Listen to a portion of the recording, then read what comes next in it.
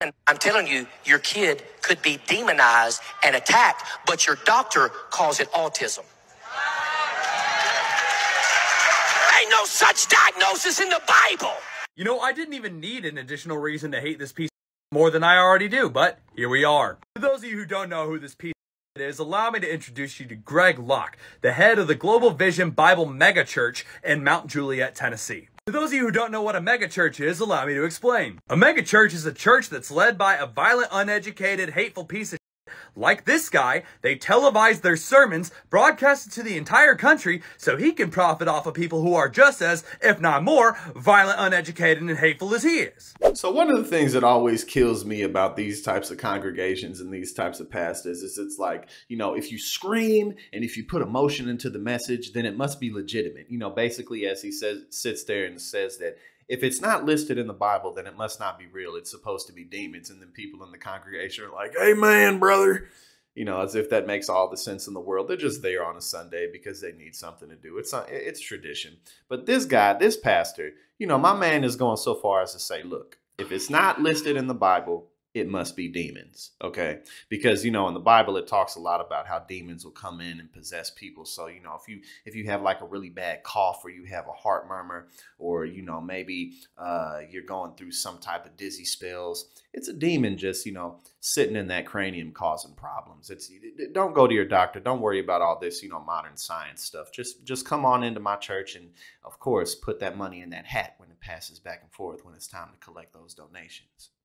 And this guy has a net worth of $129 million. You probably know Greg for being a well-known homophobe, anti-masker. He also said you can't be a Christian and vote Democrat. Yes, that guy. And now he's saying that autism is just being possessed by demons. I'm willing to bet this guy and anybody who goes to his church failed every single science class they took. They clearly know nothing about medicine, biology, anatomy, or any of that stuff. You want to know why the Bible says no such diagnosis for autism, Greg? Because doctors and modern medicine didn't exist in the Bible. You moron. You and your hick followers would know that if you actually read the Bible all the way through. But I doubt that your IQ and your lack of critical thinking skills could allow you to do such a thing. But something that is important that I want to point out is that, do you really think a man worth $129 million goes about his life, you know, with his health care according to what's written in the Bible? Absolutely not. Of course he doesn't. This man knows full well that autism is real. This man knows full well that modern science is real, up to a degree. Now, maybe he may not believe in things like climate science all the way up to the point where, you know, we here watching these channels do, we here creating this type of content do. But you better believe that a man worth $129 million is not convinced that autism is the result of demon possession. Let's be serious here. And as was pointed out in the TikTok, he's just a grifter. He's just a con artist. He's just collecting those donations at the tabernacle every single Sunday and, you know, putting out this crazy, insane message that can hook on to the most extremist fundamentalists in the country. And as we know here in America, ain't no shortage of that.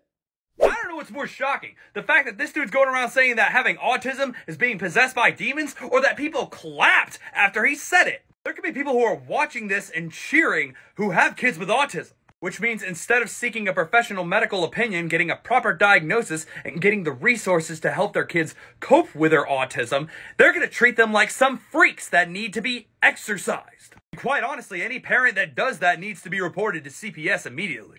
You know all those false prophets the Bible warns you about? You're looking at one right now. There's absolutely nothing Christian-like about hateful pieces like this that spew the garbage like he does from his mouth and force it onto other people to try to believe it as fact.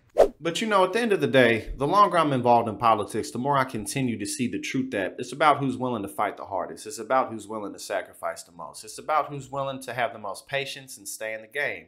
And that's why we on the left have to continue to become more organized, more patient, and just get better overall at playing the game, better overall at taking over what we need to take over, because we understand so crucially that power is needed. You know, we watch a man worth $129 million with the congregation that claps and shouts after he says that autism is actually a result of demon possession. We see a man, Donald Trump, come down the escalator and win off of an election campaign that started with him saying Mexicans are rapists and criminals. And I say all this to say that, you know, we see evidence after evidence after evidence that people will follow whatever makes them feel right. People will follow whatever they believe in. And so we know policy and the polls, we have the people on our side. We know we have the general public on our side. So let's do more. Let's make sure that we give more. Let's make sure that we fight harder, keep the hope alive, and continue to move ahead.